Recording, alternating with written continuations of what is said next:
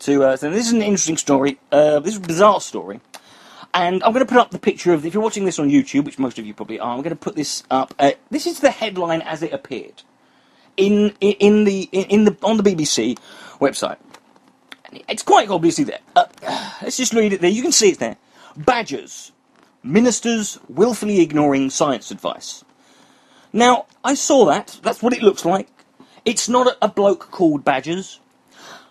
I'm trying to figure out, when the fuck, what did Badgers start actively criticising politicians, particularly on a stance in science, and particularly this one, because this is a very hypocritical. I'm not saying that these Badgers, whoever they are, Badgers Against Crusades, the Badger Defence League, whoever they fucking are, science, from what I understand, has, for many, many, many, many years, been very, very clear on the fact that it is a proven fact, it's scientific fact, that badgers cannot talk. Let alone get involved actively in politics and start criticising human politicians on their alleged willful ignorance regarding science. Don't get me wrong, I'm not having a go at the badger. Right? They're going to voice their opinion. I'm amazed he got on the BBC. I don't know who his agent is. Right? But you can't have a frigging political opinion if you can't vote. Then, yes, they have rights that are granted. Things like, we massacre them every year. But it says it says a lot, I think, in a way, about how far ahead we are in the UK when it comes to science as a nation compared to the Yanks, who are still up there, discussing whether the moon is made of cardboard. We've got badgers criticising our own politicians. That's how advanced we've got. This is what happens, they do say this, we've been told this for a long time by people who are scared about equality and, treating everyone fairly and gay rights and these people's rights and these people, and you can't say this, you can't say that, you're running out of fucking words you used to say when you were a kid and you can't say them anymore. You have to check them on your iPhone app.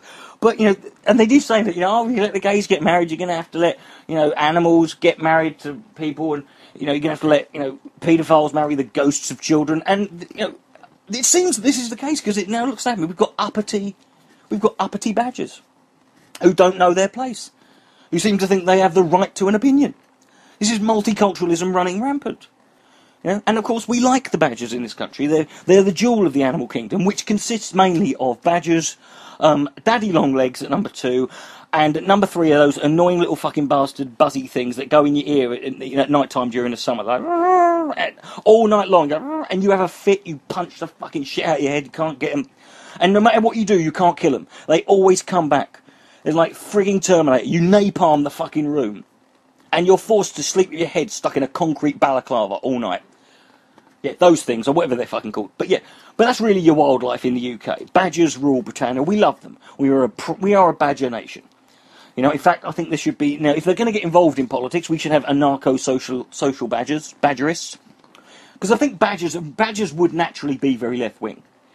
Because, let's face it, the left-wing are preferable to the right if you're a badger, because all the fucking Tories and the right-wing ever want to do with badgers is massacre them on a fucking year. Every year we have this fucking argument in this country of just these Tories are just going, we've got to go kill all the badgers now, we're off to Badger Fest. It's like some fucking Glastonbury festival. They just can't wait to get out there and massacre badgers.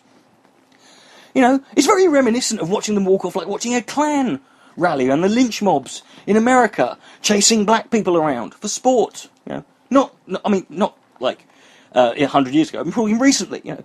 And they get all the black people, they lasso them with ropes, and everyone's cheering, and they make tree swings out of them. Yes, I'm comparing badger culling by the Conservatives. I'm comparing it to lynching black people by the KKK. I mean, they don't have lynchings. The KKK don't have lynchings anymore in the US. They're a bit more sophisticated. Now, if you want to kill a black person, you just have to get a paranoid neighbourhood watchman who doesn't know what the difference between a pack of Skittles and a gun is. And it shouldn't be surprising, the American military don't know the difference between a British soldier and a member of the fucking Taliban, so I don't know why this is a problem. But, yes. Anyway, badgers, yes, naturally left-wing. And the problem with the left-wing is we are crap at protesting because we are forced by some pretentious desire to make ourselves seem superior. Like, all of us, we go on our protest, the smelly left-wing, pale-skinned cardigan activists, and we have to be peaceful. We have to find some way. We're not going to sit. I'm just going to sit here and eat a mung bean in a protest of the Iraq. Or we'll sit there and go, I am tying myself to this tree to protest the big expansion of the M4. And doing so, I've been peaceful, and in doing so, I've delayed the building of this motorway by at least 25 minutes till the police cut me out. Well, imagine badgers. The badgers are the most fucking violent, hideous, bastards. They are death machines. They look very cuddly. They're very much like Britain. They're very small. They don't look very threatening, and they've got a certain dignity and they carry themselves in a certain way. But the fact is, these are vicious, monstrous killing machines. They are just genocidal instruments of death. They've got 19 sets of razor-sharp teeth made of plutonium, bite into you, hack your leg off, no problem. They fart Zyklon B out of their arse, and they can use voodoo mind control to pull your head through your cockhole. I mean, they're just vicious. I saw a badger once picking his teeth out with a femur bone. They're hot. There's never been a film made about them. I don't know why. They'd be terrifying.